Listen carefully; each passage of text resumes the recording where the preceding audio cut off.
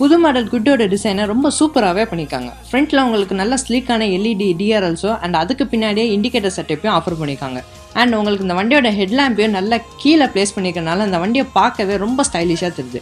சைடில் பார்த்தீங்கன்னா உங்களுக்கு பாடி கிளாடிங்கும் 14 இன்ச் அலாய் வீல் ஆஃபர் பண்ணுறாங்க. அண்ட் அது மட்டும் போக உங்களுக்கு ஆக்சசரிஸாகவும் உங்களுக்கு ரூஃப் ரைல்ஸ்னால் அவைலபிளாக இருக்குது. பின்னாடி பார்த்தீங்கன்னா எந்த ஒரு சேஞ்சுமே இல்லாமல் உங்களுக்கு டெயில் லைட்டில் மட்டும் உங்களுக்கு எல்இடி இதை ஆஃபர் பண்ணியிருக்காங்க. மற்றபடி ஒரு பிக் சேஞ்சுன்னு பார்த்தீங்கன்னா ரியரில் உங்களுக்கு கிடையாது.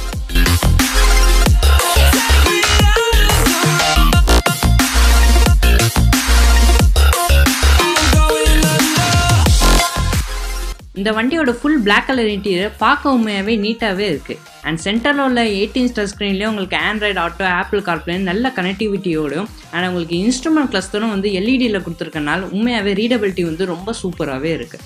அண்ட் அதே நேரம் இந்த வண்டி கிளைம்பர் வேரியண்ட்னால நம்மளுக்கு அங்கங்கே ஆரஞ்சு ஆசன்ஸ் கொடுத்துருக்கனால பார்க்கவே ஒரு ப்ரீமியமான ஃபீலிங் இருக்குது.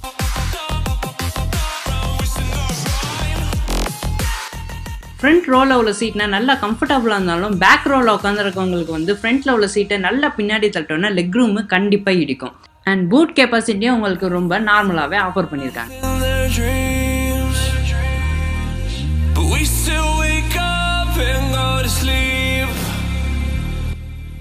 ஸோ நம்ம ஓட்டுற இந்த வேரியண்ட் 1 லிட்டர் மாடல். ஸோ இது ஒரு maximum horse power of 69 hours பவரும் maximum dark of 91 Newton metre of dark தருது.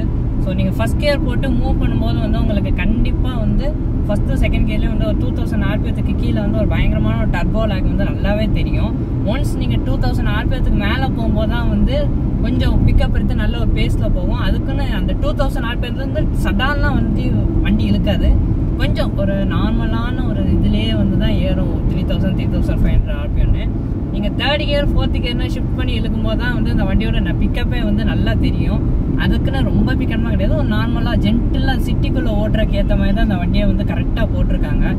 அண்ட் அதே நேரம் ஸ்டியரிங்கில் உங்களுக்கு ரொம்ப ஃபீல் அண்ட் ஃபீட்பேக்குன்னா ரொம்ப கிடையாது. அது ரொம்ப லைட்டாக போட்டிருக்காங்க. ஸ்டியரிங் கரெக்டாக அந்த கொஞ்சம் ஏஜான பீப்புளுக்கும் அண்ட் அதே நேரம் சிட்டியில் ஓட்டுறதுக்கு இது பர்ஃபெக்டாக இருக்கும். அண்ட் சஸ்பென்ஷன் என்னென்னா நல்ல சாஃப்ட்வேர் சைடில் போட்டிருக்காங்க. ஸோ நம்ம ஊர் பள்ளமேல போட்டாலும் நல்லா போகும். அண்ட் அதே நேரம் ஒரு 90-100 கிலோமீட்டர்ஸ் அந்த ஸ்பீடில் போகும்போது ரொம்ப பவுன்ஸி ஆகாமல் கரெக்டாக கொஞ்சம் நல்ல தரையோட ஒட்டி போகிற மாதிரி தான் இந்த வண்டி இருக்குது. ஸோ இந்த வண்டி ஆவரேஜ் ஃபியூல் கன்சம்ஷனாக உங்களுக்கு ஒரு அரௌண்ட் 20 to 22 கிலோமீட்டர் வரைக்கும் நார்மலாகவே கிடைக்கும்.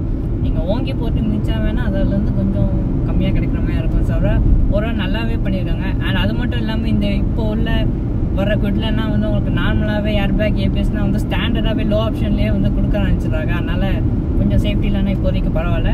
அண்ட் அதே நேரம் புது மாடல் குட்ல உண்மையாகவே ரொம்ப பார்க்க சூப்பராக பண்ணியிருக்காங்க. லுக்லேருந்து சரி அந்த வண்டியோட ஃபியூச்சர் வைஸும் சரி எந்த ஒரு இடத்துலையுமே குறை இல்லாமல் ரொம்ப நீட்டாக பண்ணியிருக்காங்க. ஸோ சிட்டி யூசேஜுக்கு நீங்கள் வண்டி வாங்குறவங்களுக்கு இந்த வண்டி உண்மையாகவே ஒரு நல்ல லுக் இருக்கும். அண்ட் அதே நேரம் இந்த செக்மெண்ட்லேயே இந்த வண்டியோட லுக்கு தான் எனக்கு ரொம்ப பிடிக்கும். ஸோ மற்ற வண்டினா கொஞ்சம் ஏதோ பெரிய டின் கேன் மாதிரி இருக்கும். ஸோ இந்த வண்டியாவது கொஞ்சம் பார்க்க நல்ல சப்பியாக ஒரு மாதிரி பப்ளிமையாக இருக்கும்.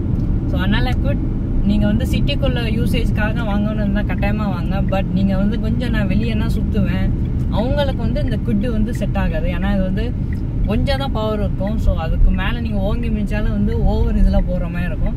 ஸோ அதனால் உண்மையாக நல்ல காரம் தான் புது மாடல் போட்டிருக்காங்க.